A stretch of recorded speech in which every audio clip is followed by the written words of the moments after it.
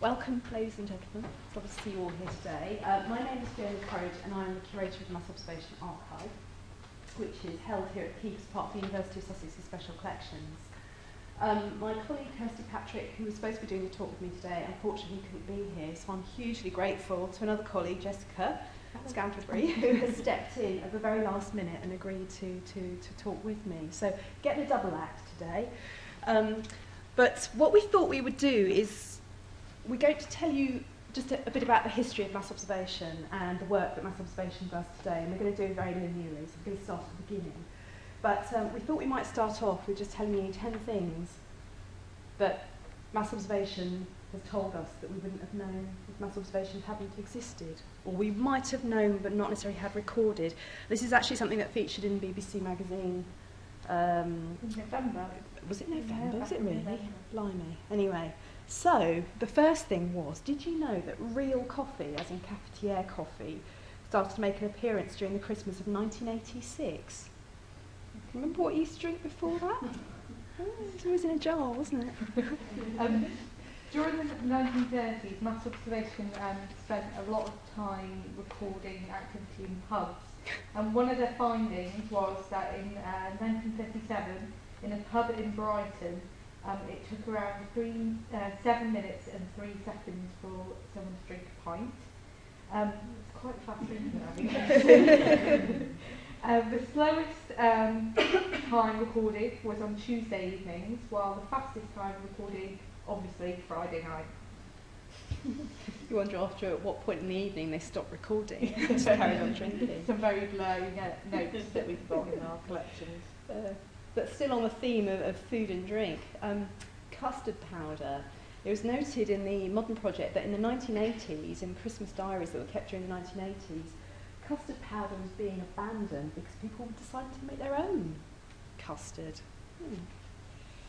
In 1980s again, Bob Geldof was, for the mass observers, one of the most important figures of the 80s. But despite being that important, no one could spell his name. They were always writing Geldof or Gildef, never Geldof. Not sure I could get it right either after all these years. Winston Churchill, rewinding back to a bit, he wasn't everybody's favourite speaker. Within the archive, we can see that attitudes towards public figures changes over time. And listening to what's now considered one of Churchill's greatest wartime speeches that we would probably all recognise, one observer back in the 30s, 40s, noted, his aunt noted that he's no speaker, is he? He won't get anywhere. Marriage. What makes a happy one? Well, this is something that's preoccupied again mass observation. And in 1943, they asked the mass observation diarists, 61% thought it was just liking your partner, while only 23% thought you actually had to love your partner, and a further 4% thought it was down to education and intelligence. 1938, mass observation investigated the popularity of the Lambeth Walk dance. Do you remember the music? Lambeth Walk? Boy? We're not going to do it. She wouldn't let me. But it wasn't just in Lambeth that they were doing it. It was being done in Mayfair ballrooms, suburban dance halls, Cockney parties, whatever a Cockney party may be and why that's different, and village hops as well. In fact, one observer who visited the Isle of Arran noted that it was really popular there as well. Again, back to Christmas, in the 1980s, mass observation found out that most people ate their dinner in between 1 and 2 o'clock, and most people went to bed after midnight.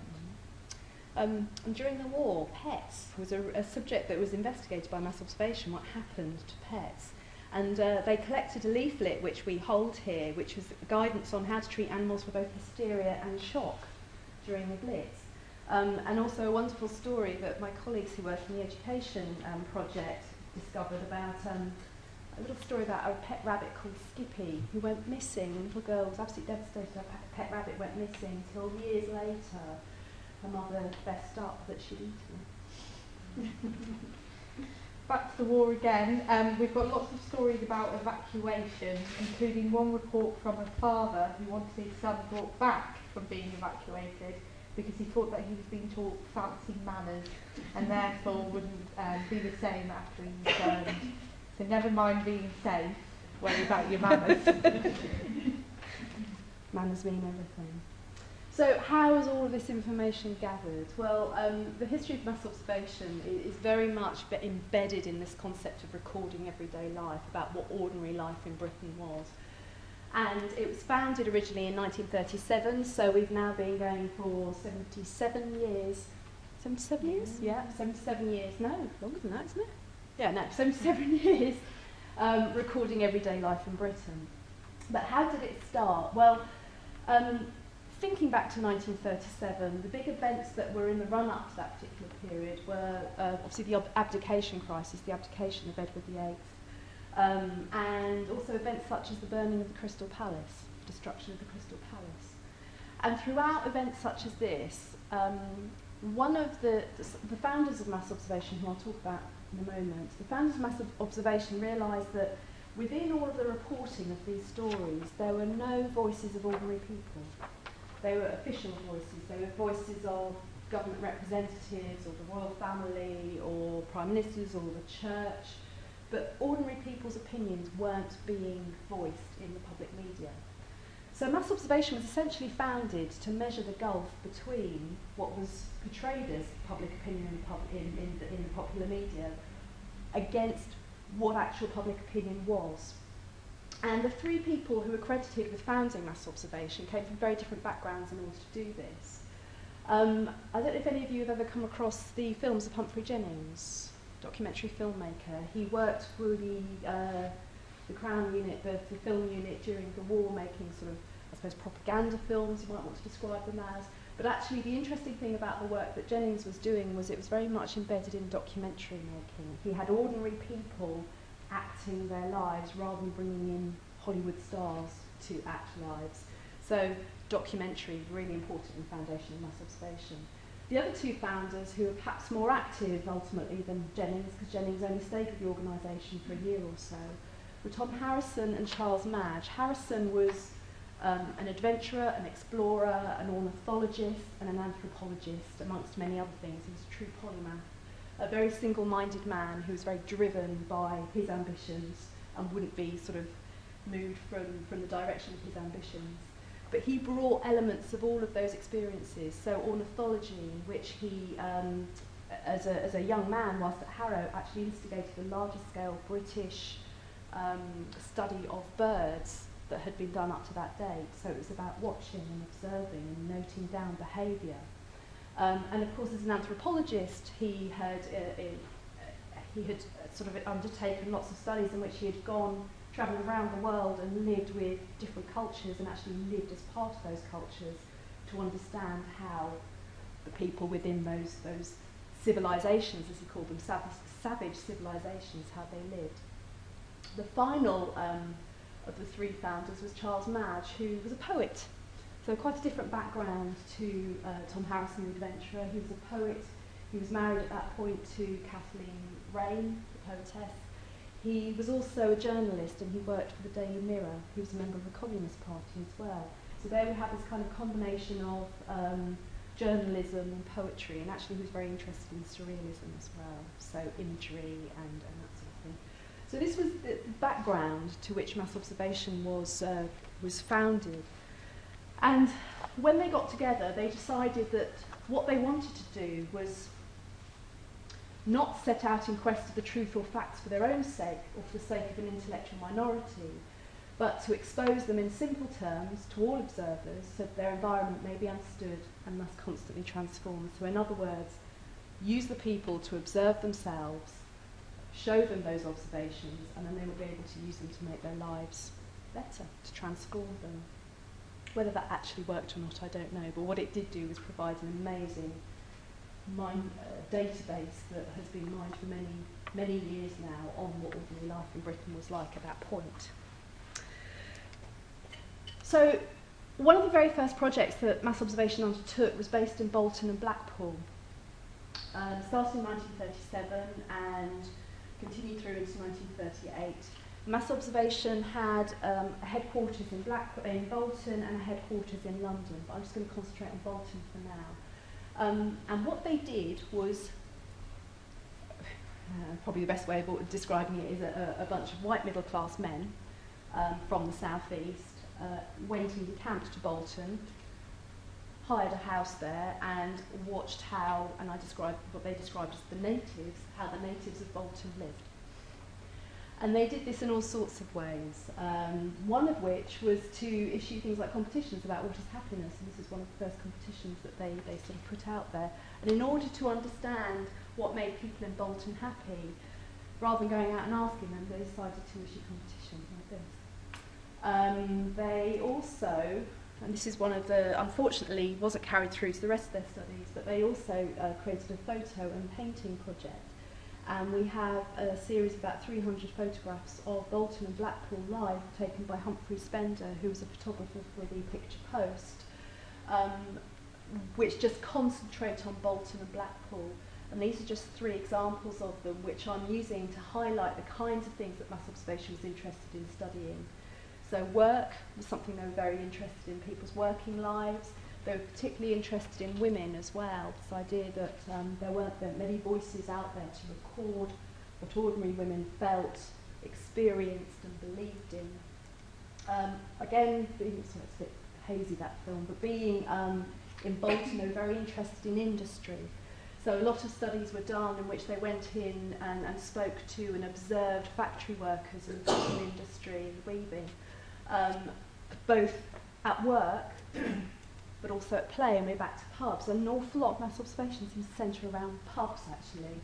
But this is quite a famous picture taken by Spender because of the fact that there's a gentleman here holding his hand up. And for many years we thought, oh, it's because he realised that Spender was taking a photograph of him and he didn't want to have it taken, so he hadn't. And so my husband looked at it a few months ago and said, oh, surely he's just waving at the bloke in front of him. So, you know, shows how you can interpret pictures in different ways. But so these were the sorts of things that the mass observers, this panel of investigators, went out into Bolton and observed and recorded and participated in life in Bolton.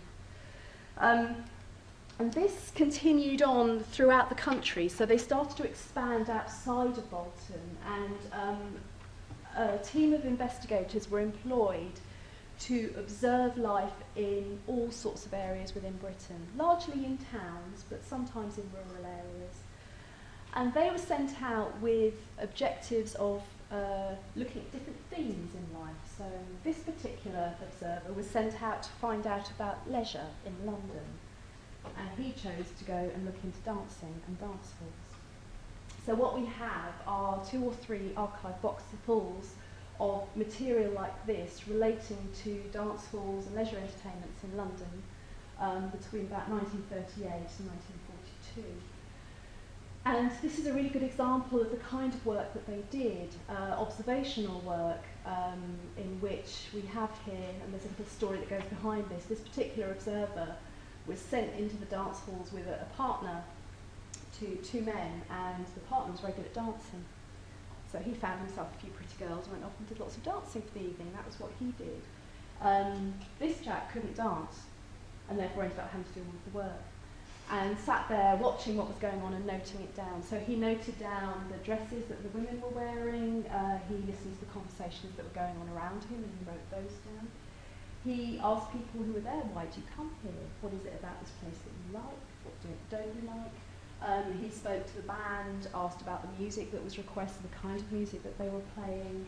He spoke to the managers and again asked about, you know, sort of the clientele and who do you market to and that kind of thing. And then he actually watched the dancing, and this is a wonderful example of how mass observation tried to be very scientific about the work they did. And he wanted to examine where men held their partners on their backs. So he devised this counting system that he would be able to say, well, at this particular dance, sort of 15 men were holding at position 8 and 6 at position 5, and a couple were brave enough to sit below the waist down to position 9. It's quite strange to think, well, why on earth would you want to know that today, other than the fact it's quite fun to read these things and to be transported back. But actually a lot of the people that use us can be sociologists or historians who are interested in things like developing attitudes or changes in intimacy between the sexes. Perfect way of trying to sort of find out, well, how did people dance back in 1938 and how do they dance today? How might that have changed? Likewise with the drinking, the example that Jessica gave about how quickly people drink pints, a really good way of sort of positioning where drinking habits were a few decades ago.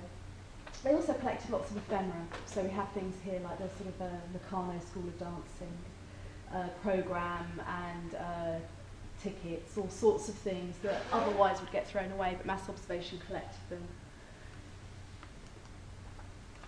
They also studied other aspects of people's lives, so not just work and leisure, but how people lived. And this is an example from work that was done by the investigating panel on housing. It's actually a project that was done with an architectural school to survey a street in Fulham, Strode Road. But they basically went out, they observed everything that was happening in that street, so there would be a poor student who would be stationed at the corner of the street and would write down how many people passed him throughout the day, how many cars, how often the postman went past, whilst other students would go through the street and knock on people's doors and ask them sort of very typical survey questions that many of us have probably been asked before by Gallup pollsters, what have you. Are you happy living here? What are the benefits to living in this road or this particular area? Do you rent your house or have you purchased it? And then others went in and actually made much more detailed studies of the homes. We have here a first floor plan of a house, I'm not sure which number house it was, but a house on Strode Road in Fulham. Other bits of material from this particular folder also detail the patterns of the wallpaper, the kinds of furniture that are in there. So we have this snapshot of a home, a series of homes from August 1938, sitting in a box waiting to be opened and revealed. It's a really magical experience. I mean, I'm sure that's why you're all here, because archives are magical. There's something really magical about opening it up and suddenly seeing wallpaper pieces in there and thinking, oh God, that's actually a pattern from somebody's house. This is what they chose, this is the reason they chose it, or whatever you might think of their style. And this is just an example, as I was saying earlier, about the events that are happening on the road. So the observation, they did surveys, but they also observed. And this is 8 a.m. on the 25th of August 1938. Brewer's handcart outside public house, number 3, unattended. Greengrocer's cart outside, number 57, unattended. Woman brushing and banging doormat at outside house. And so it goes on, very, very detailed observations of what's happening in there. This is the kind of stuff that sometimes we get TV, film, media, they'll come and use and they'll use these to recreate events. And I don't know if any of you remember a few years ago there was a Channel 4 programme called The 1940s House, which sort of tried to set up a home, 1940s style, and people lived in it for a few weeks. Well, they used a lot of mass observation to create that, to sort of get the inspiration, largely actually one of the diaries, which I'll talk about in a bit, to create the father's role in it as well. But over 80 different subjects were asked about by mass observation. So we touched on leisure, on housing, reading, what else was there? Sex, drinking, gambling, blind people, dogs in wartime, bird nesting, all sorts of, some very obvious things like political situation, general elections, and to other things, so very general things, to other things that are much more intimate, like personal appearance and relationships. They also did a lot of work on food, which is probably not surprising because mass observation started in 1937 and was very active throughout the Second World War, and in the immediate years after, the years of austerity, and of course food became quite a national obsession with rationing. So we have some wonderful examples of how things like cafe culture and restaurants were affected by rationing in the boxes, of which we've got some examples here relating to food. The examples I'm about to show you come from a box on cafes, and a young lady was sent into London to examine cafe culture. She was about 16 or 17 at the time, so she was very young. But she was also very resourceful, so the first thing she did was to sign up to become a nippy or a waitress at Lyons Corner House. And she went through all of the training, And she noted down everything that she did in training, what the trainers were like, what the atmosphere was like, what kind of activities she had to do. And then she started to write about the people she was training with and the things they said and about their lives as well. So you get this whole picture of what it was like to be a nippy, the Lions Corner House in Marble Arch. But then she also, sort of in her time off, went to various other cafes. She wandered around the East End, and we have a whole series of reports and observations of her going to different cafes and just writing down what it smelt like, what it looked like, what the food was like, all sorts of things. So again, it's kind of snapshots of life that would otherwise be lost. One of my favourite ones is a very detailed description she makes of a rather grimy sounding cafe in Stepney, which has fly papers hanging from the wall, and this description of how the flies are just kind of slowly dying. Not eating there. But of course, the wall was very important in Mass Observation's story, because I think in many ways, if it hadn't been for the Second World War, Mass Observation may not have been so successful at what it had done. Because for many reasons, Mass Observation gave people a way of expressing how they felt in that time of conflict. And also, it was able to capture little things, little kind of points in life that otherwise might have disappeared. So things like fire watching, and the responses to air raids and air raid shelters and what have you. And here are some examples from the fire watching, the air raids collection that we have, in which they went round and interviewed fire wardens. They collected the various ephemera that was around. I'm hoping they took this down after the meeting so that people actually turned up to the meeting as well. But and they asked people about what it was like in that period. And this is an extract from an account which is actually written by a diarist called Olivia Cockett. But she decided she was going to go and talk to an air raid warden and find out more about what it was like for him. And Jessica has an extract for us about that. Once a man was blown into the road from 40 feet up a block of flats. Len and his pal went to pick him up. Len said, "Don't look, his legs have gone." His pal said, "Lord, I can't touch him." And the man said, "You biffs, I lost that one during the last war. It's my wooden leg I've lost now." And then she goes on to describe another time when Len helps to rescue a man and his wife from a bombed house. And suddenly Len remembers that they had a baby. So after an hour of searching, they hear the 2-year-old cry out for help from his dad. When they found him, Len describes him as a bit of pulp in my hand. I went for crackers. The child died a couple of hours later. From the first time I read that, I found that piece when I was writing a talk to do in London on London Observed, and I was in the reading room and I started crying. Had this awful moment. All the people I work with are going to see me crying and they're going to worry about the papers getting wet, but it just, again, it's just the strength of feeling. And that's one of the things that Mass Observation was able to do. Is obviously, Churchill didn't like Mass Observation because he saw it as undermining morale. And the way that I view that is because it was trying to tell the true stories that were going on, rather than the stories of everybody being very strong and sort of pulling together during this time of conflict and hardship.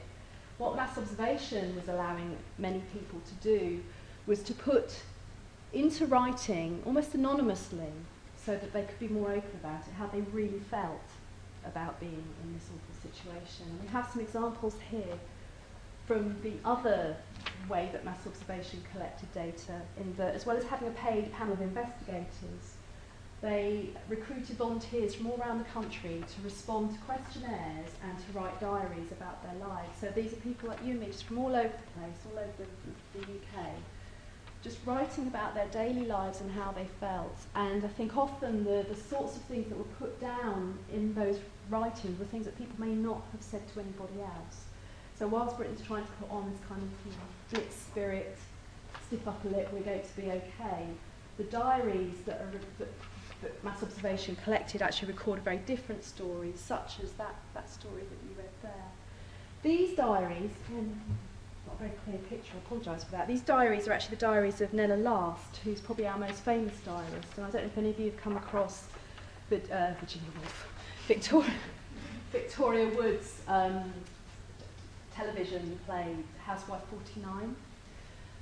Housewife 49 was actually Nella Last, and she wasn't Housewife 49 at all, she was a housewife who was 49, so the 49 actually referred to her age when she started writing for Mass Observation.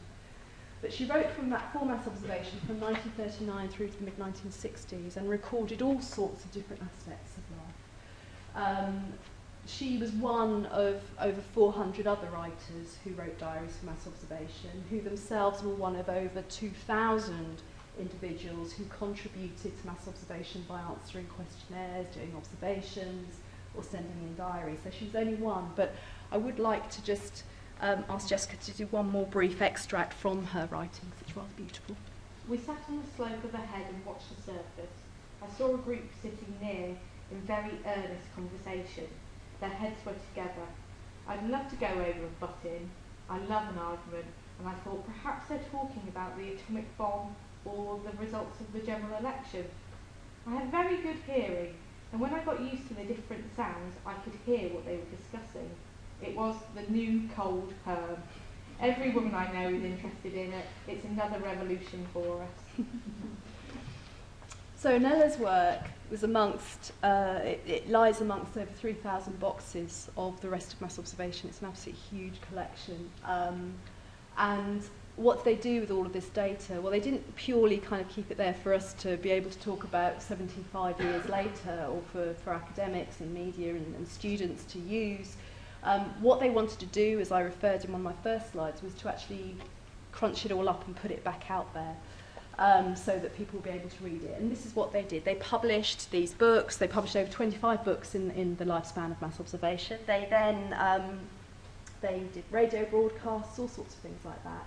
But Mass Observation itself, the original organisation, sort of went into abeyance around the mid-1950s. It became a market research company and stopped the sort of social research aspect of its work. And then in 1970, the original archive for Mass Observation was brought to the University of Sussex on the invitation of Lord Ailsa Briggs, who at that point was the Vice-Chancellor and social historian, so he was very interested in what could be done with that archive in terms of creating it as a public access archive, both for academic use but also for general public use. And that's where it's been ever since. But I'm going to pass on to Jessica, who's going to tell you a little bit more about what's happened since then. Okay, so as Fiona says, I'm going to turn our attention now to the Mass Observation project, which was relaunched in 1981 with the view to revive this kind of idea of the national panel of writers, which Mass Observation had in the 1930s.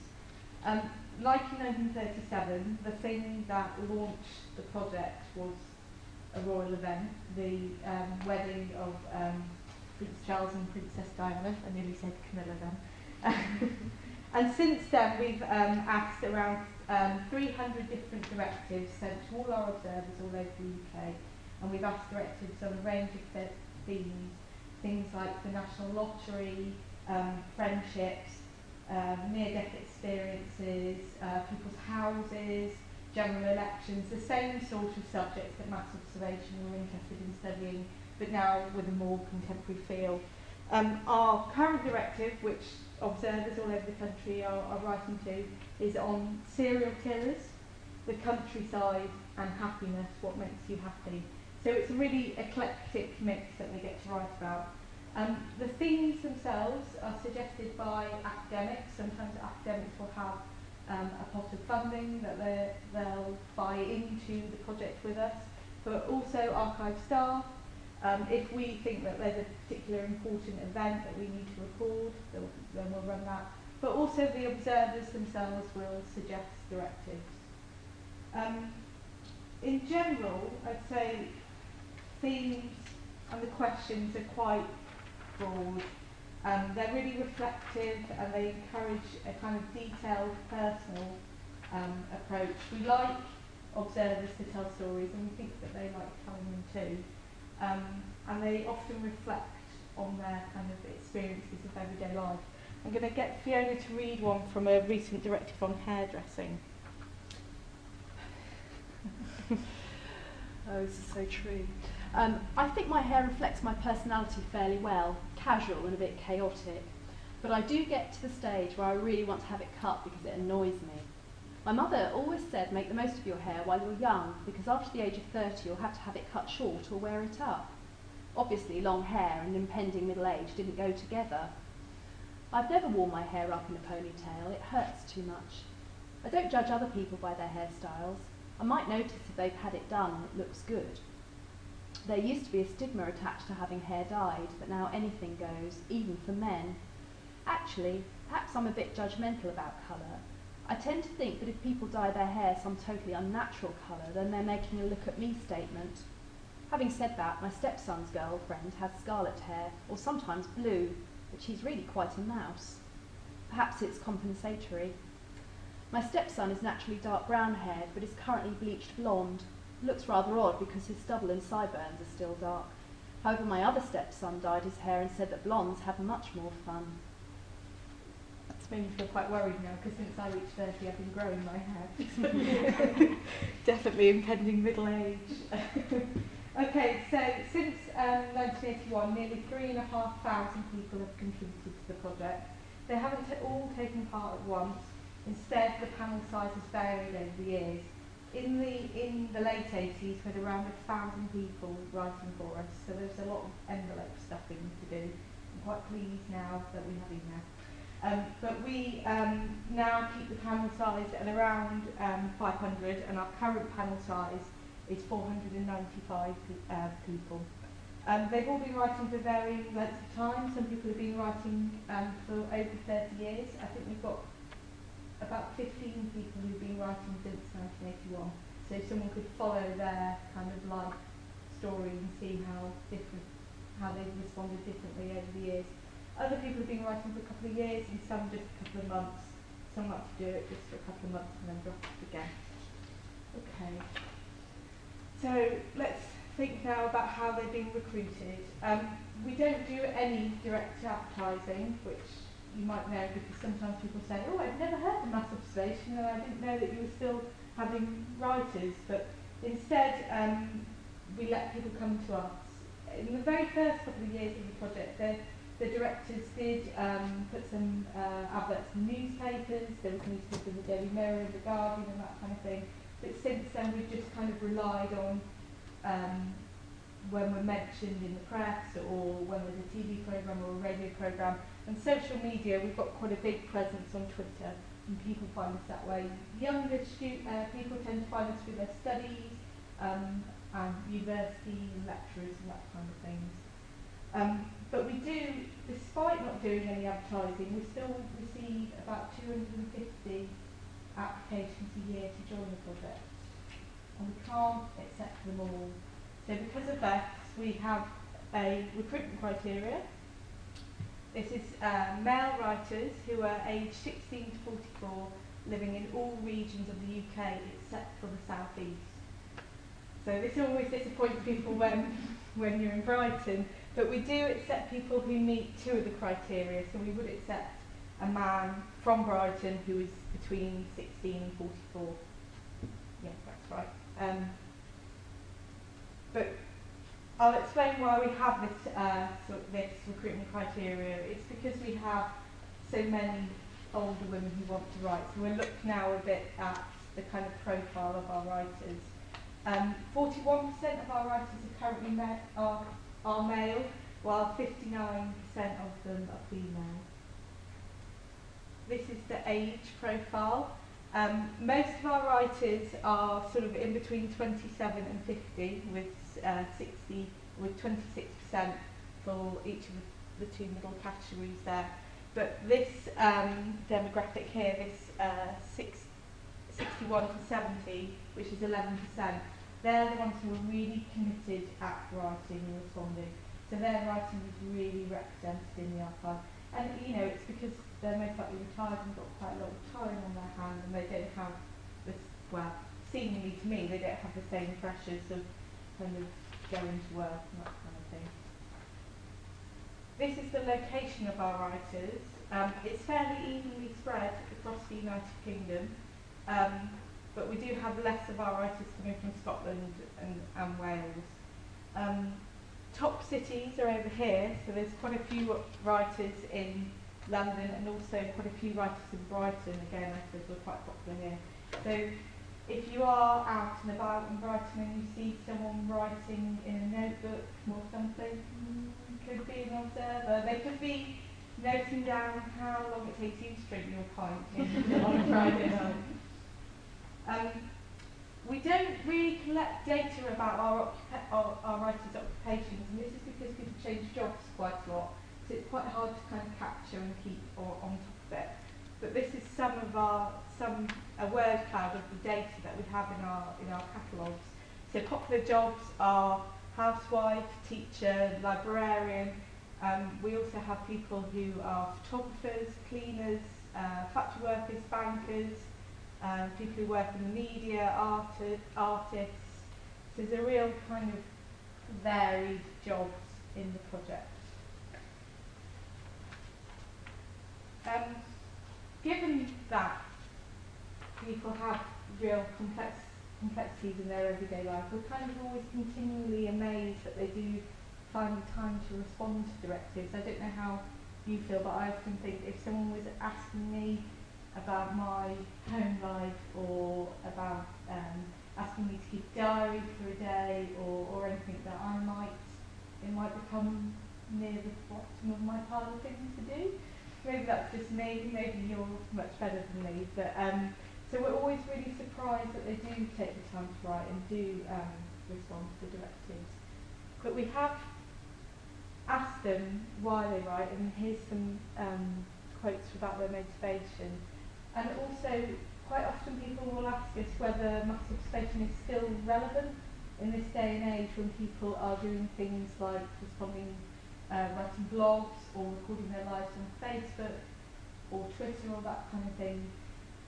So what we found is that because mass observers are able to write anonymously, all our observers get given a code. You can see these codes here, H1541. That this maybe gives them a bit more freedom to write a bit more truthfully or without feeling like they're being watched by Facebook or those kinds of things. So one of our writers says, writing for MO feels more worthwhile than any other social research, mostly because it is relatively unrestrictive and much closer to something than a tick box. Another one says, a chance to write, to feel part of something bigger than me, and my life a slight immortality. So again, there's that nice thing about sending something to an archive, to a place like the Keep, and knowing that it's going to be kept forever. This point about freedom to write is quite interesting because what we found often is that lots of our observers maybe go against the kind of the grain that you might expect for them to the opinions that you might expect them to have. So, for instance, things like royal events. So, if you can read the quotes from. This is from spring 2005 in response to a question about the wedding of Charles and Camilla. Well, good luck to them. I hope the postponed wedding goes well, that they have a good life together. So they're not very exciting. Does it matter? After neurotic Diana, who did the royal family no favours, apart from producing William, who miraculously seems to have a sensible head on his shoulders, a bit of normality makes a pleasant change. They have known each other for such a long time, and it's a pity that Charles didn't assert himself when they first met. They seem contented with each other, and I hope they'll be happy now. And yes, I do think that all the fuss is generated by the media, who have created most of the hype and criticism aimed at the royal family in modern times. Give them a break, they aren't that bad. So Charles is out of touch with the way the majority lead our lives. Is this so surprising, given his upbringing? There is only so much he can do about this, for he is a victim of his position and can hardly stop being Prince Charles. Everywhere he goes, the places are crimped and polished, so that he only sees the best of everything. No one is going to show him a dirty hospital ward or graffiti-covered housing estates, so of course it's hard for him to judge. If Tony Blair could be so out of touch with life after 8 years as Prime Minister, Charles and the rest of the family have no chance. There's something quite nice about that, because at the time there was lots of press reports that people didn't want Charles and Camilla to get married and that they were actually really bothered, whereas in Mass Observation you can kind of find a counter narrative to that. I'm going to end here just to talk a little bit about our 12th of May diary project. You know that I was saying that our observers now have this recruitment criteria, but this is a project that we launched 4 years ago now, for everyone to contribute to. On the 12th of May, if you write a diary, you can send it to the archive, and it will be kept here along with all our collections. The 12th of May is a very important day for Mass Observation, as Fiona said. It was kind of the launch day for Mass Observation, the day of the new coronation. And when we launched again in 2010, it was actually the day of the new coalition government. So we didn't actually plan that it was going to be that day, it just ended up being the coalition day. The extract. Yeah, this is an extract from the 12th of May 2010 from Diarist. I think at that point we were asking people to keep it to 500 words, so it's quite a snappy one. Y and I returned from a 2-week holiday on the 11th, driving back through traffic jams from London to Leicester in the evening, listening live to Gordon's resignation and Dave's assumption of power. Woke up at 6, 2 hours earlier than usual, it is holiday time, and went through the morning in spaced-out zombie mode, feeling terribly cold after 30-degree heat. Went to newsagent for Guardian, have recently stopped getting it delivered. I like the pre-breakfast walk and scanning the other front pages. Confused thoughts about whether Clegg had done the right thing. Parliamentary arithmetic and Labour tribalism. We had seen John Reid on the BBC World Service on Monday night polemicising against a coalition of the losers. Seemed to rule out the Lab-Lib coalition I had voted for by proxy. Better to put in a minority Tory government, leaving all to play for in a second election than in effect to lend Liberal covered Tory cuts. Don't usually spend breakfast puzzling about politics, but these are exceptional times, not at all the quite ordinary day that MO had anticipated. So if you can find the time on the 12th of May to send us a diary, then please do. Thank you very much. That's all we have to say. If anybody's got any questions or queries, or feel free to ask.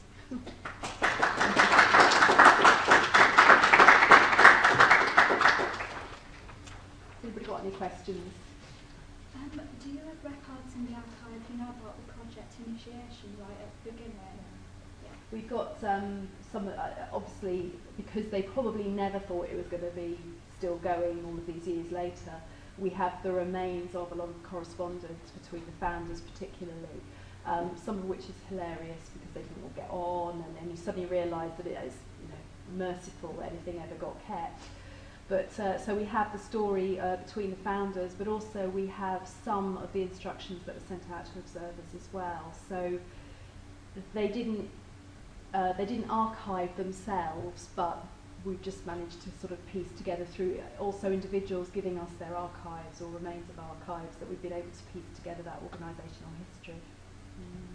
Was there any early contact with Cecil Sharp House? No. Completely separate. That wasn't sort of spin off from that No, one. no. I mean, there'd been sort of precedents, which interesting, I've never ever seen in mass observation in that correspondence I was talking about, I've never ever seen them refer to it, but things like the New London Survey, which took place in the early 30s, which was very, very similar to mass observation, but kind of just focused on London. And indeed, of course, things like the Charles Booth surveys of London as well, back in the previous century, this kind of idea of going out there and watching what was going on around. But mass observation was very good at claiming it was the first to everything. I think that was probably the nature of Tom Harrison, being very ambitious now. Young men's egos. Why was Bolton chosen? Was it a connection with Harrison? Well, yeah, I think there might be money involved in that. He, I think, was sponsored, because Mass Observation was an independent organisation. It worked with government, with the Ministry of Information for about 4 months at the beginning of the war, and they fell out big time. Again, I think the egos all clashed. But in order to survive, they relied on sponsorship or publications and things like that. And that very first project, I think is sponsored by Unilever, and they have factories up there. So I think that's part of the reason he went. But also had this thing about watching a place that was very alien to him, and Bolton was alien to him because it was working class and it was northern. It is quite extraordinary how alien it was to them. We've got some correspondence from Graham Bell, who was there for just 2 weeks, and the way he writes about it, it's like he's gone to war and he's in the trenches. Yeah. He was an artist who was quite kind of linked in down south, but they're very sort of art school, and it's quite an experience, I think. But they're very funny, a lot of the letters we have from that time, but they're also very young men. They were all men, but very young men that were going there, sort of often pre-university, playing grown-ups. It's a good equivalent to a gap year. Email. What format do you keep the responses? We keep them all electronically, but we still print them out and put them in our box because we haven't quite worked out how we want people to access them really in that kind of way. But maybe in the future, maybe there will be a MO terminal or something in the reference room. We're working. That's why I walk into the printer so often. We are working on a digital preservation kind of operational plan to be able to deal with it, but I think it'll be a long time before we stop printing them out actually. So if we want to see the actual early documents, are they the things that are here and we have to make an appointment to see, or are they? They're here, you can book to view them in our reading rooms, but there's also a proportion that have been digitised which you can access through something called Mass Observation Online, and other organisations have Mass Observation Online, like the British Library, the university, universities. But if you want to look at the real material, it's here. You have to book to see specific things. Yeah. You can't just. I mean, I thought of it just being an interesting place to wander around and see different things that you might not. Yeah, we could give you lists of things that are in the collection, and then maybe you can have a browse that way. But you have to actually order some documents. Sometimes just looking through the different themes that they covered, which we've got in hard copy, is really interesting in itself, and then being able to say, well actually I would be really interested in dogs in wartime, and having a look through that. Do you think if the people that volunteer to write, there's obviously a certain type of person that volunteers to write, do you think that creates any kind of bias? Yeah. But I think it's with any volunteer project that will happen. But often, but the way to approach it, sociologists seem to struggle sometimes. Well, this isn't representative of British life, so how can you extrapolate information from it? Well, actually, people don't say that about oral histories, where you only have maybe 12 oral histories, but they're able to sort of create a history from that. So if you think about the 300 or 400 responses we might have to a theme being case studies, then it's not such an issue, the fact that they're volunteers. And lots of people who use the Mass Observation Project will use something else in conjunction with it, so they might do another project alongside it to try and diversify the material that they're getting. And then use this as telling stories. I would say the advantage of national oral history is that it's written at the time. Yeah. Whereas oral history depends on your memory. Absolutely. Changed. Very true, and that's one of our our acquisition criteria, is that we do not collect memoir or retrospective writing. They all get sent off to the Great Diary, the Imperial War Museum. Yeah.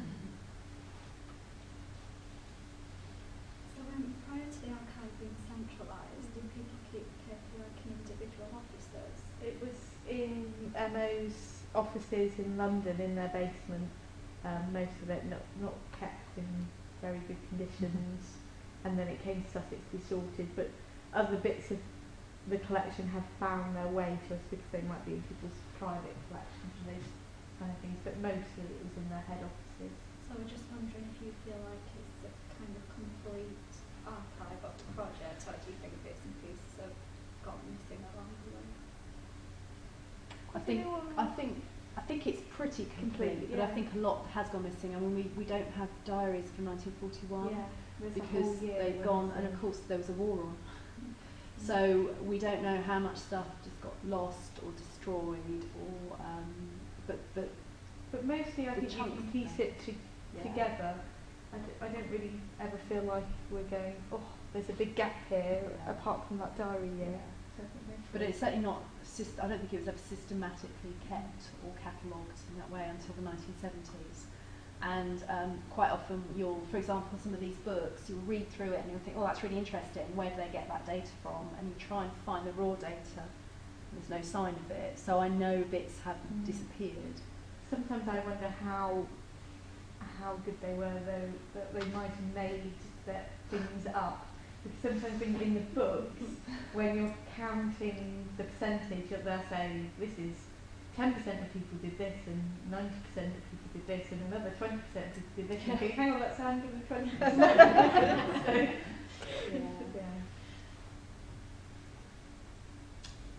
Questions? Okay. Do other countries do this? Do you sort of liaise with other countries, just get ideas from them? Not really that we know of, although last year in Korea they ran the 12th May project. So, but no, we don't know. Not in terms of the length of time it's been going on for. So mass observation has inspired various other projects over the years in different countries. Italy, Sweden, I think Australia have run one as well. And Dublin, somebody did an observation of Dublin a couple of years ago. But they tend to be short-term projects. So nothing that's got the same longitudinal potential that this has.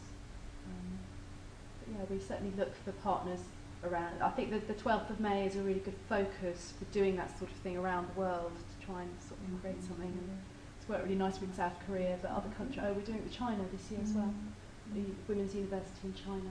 So. Well, thank you very much for coming. Just to advertise, the next InFocus talk will be in a month's time. Christopher Whittock will be talking about the treasures of East Sussex Record Office. So look forward to seeing you then.